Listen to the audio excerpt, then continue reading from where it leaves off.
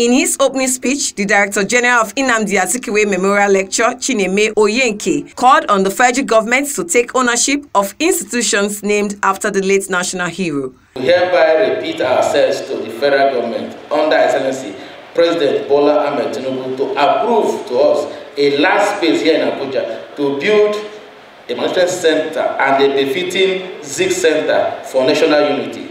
Our group that intend to reach out and partner with the government of President Bola Tinubu through his Honorable Minister of Federal Capital Territory. Former Governor of Niger State, Dr. Babangida Aliyu, and the Sultan of Sokoto, Muhammadu Abubakar III, who was represented by the Emir of Wakzi, admonished Nigerians to cultivate the principles of Dr. Nnamdi Azikiwe, who fought for the dignity and unity of the country, regardless of his place of birth. Foremost politician, the best that Nigeria had produced, one at the beginning. Zik wanted one Nigeria.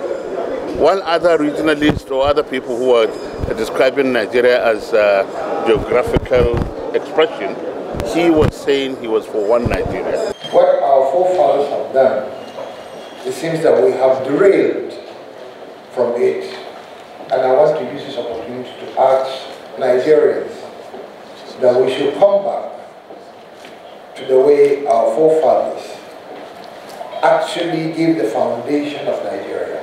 Wife of late Dr. Nnamdi Azikiwe, Professor Uche Azikiwe, guest speaker, and other guests at the lecture expressed their various views on the life and principles of Nigeria's founding fathers. Willpower to continue believing in Nigeria.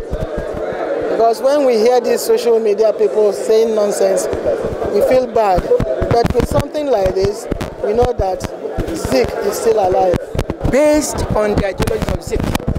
Because Zik said, look, he saw America, how much they thrived, how much they were successful because they were united, irrespective of their divisibilities. So he brought this back to Africa. And I wanted for us to have a united state of Africa. But of course, when that dream could not work out, he continued with his ideology and sacrificed his own executive prime ministership. When they come together, you see the beauty of this country. Highlight of the event is emphasis on the importance of imbibing the values of patriotism and enviable attributes exhibited by Nigerians' founding fathers, which the speakers unanimously agreed is a guaranteed route to successful nation building. Gloria Afajigbe, reporting for BTV News.